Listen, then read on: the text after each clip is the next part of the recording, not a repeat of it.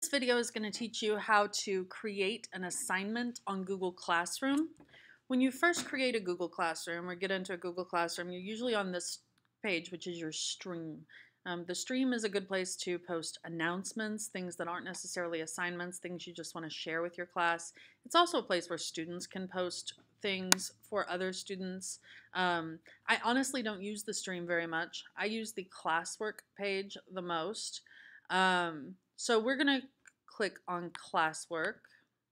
And this is where you'll post all of the classwork, the things that students actually have to do in your class. When you click create, you'll see that there are 4 options for you: assignment, question, material, or reuse post. Now, question allows you to post a question, kind of like an old school message board where you have a question and then there are many responders and the students can respond to each other and that kind of thing. Material lets you post, say, an article or something like that for them to read. Reuse post is for those of you who are teaching more than one section of a particular course.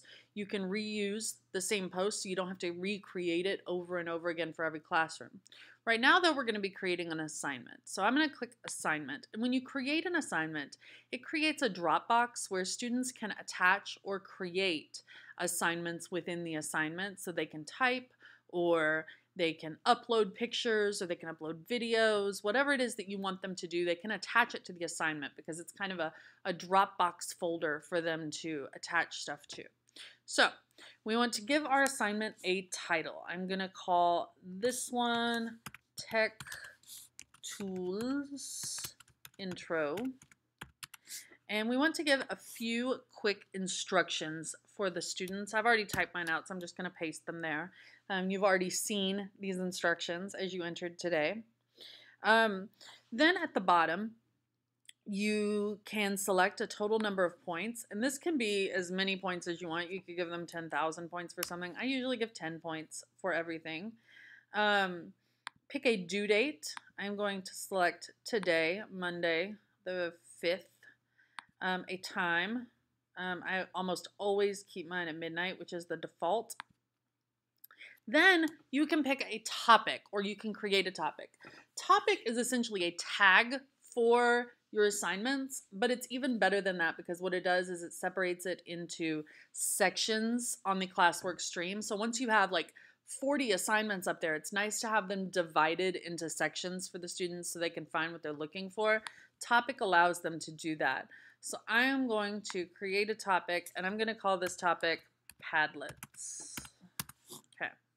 So this is, and we'll put all our Padlets in this topic.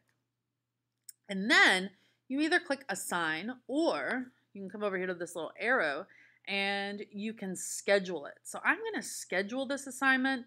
Here's why. When I click assign, it posts the assignment right away.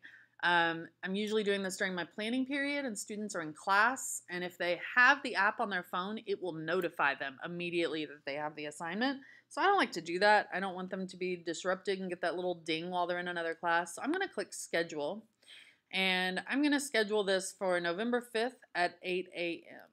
Schedule. Now, this won't post. It'll be hidden until November 5th at 8 a.m., at which point everyone in the class will get a notification that it has been posted.